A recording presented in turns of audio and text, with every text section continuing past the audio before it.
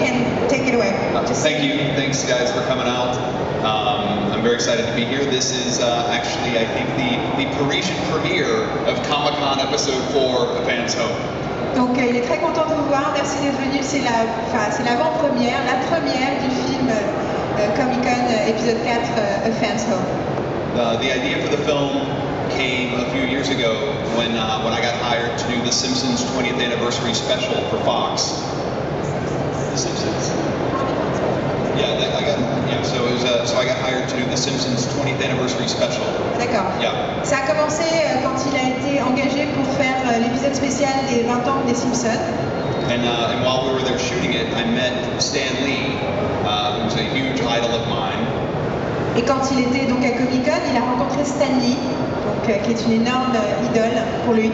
And I said to Stan, you got to understand, as a kid growing up, your comic books changed my life. They made me want to tell stories, like they made me, want to be a creative person. Thank you. Donc il l'a remercié en disant, vous vous rendez pas compte, pour moi quand j'étais petit, lire vos comics, c'est ce qui m'a donné envie de raconter des histoires, ça m'a donné envie d'être créatif, ça a changé ma vie.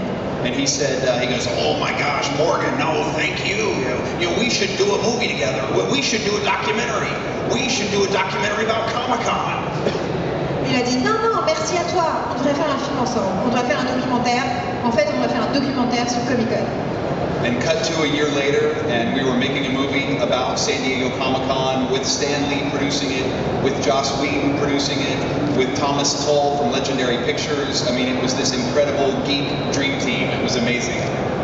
Et un an plus tard, ils étaient en train de tourner ce film avec Stan Lee comme producteur, Joss Whedon comme producteur, Thomas Hall de Legendary Pictures qui était là. C'était comme la super team geek. And so, hope you guys enjoy it. This is Comic Con Episode 4, Fan's Hope. Donc voilà.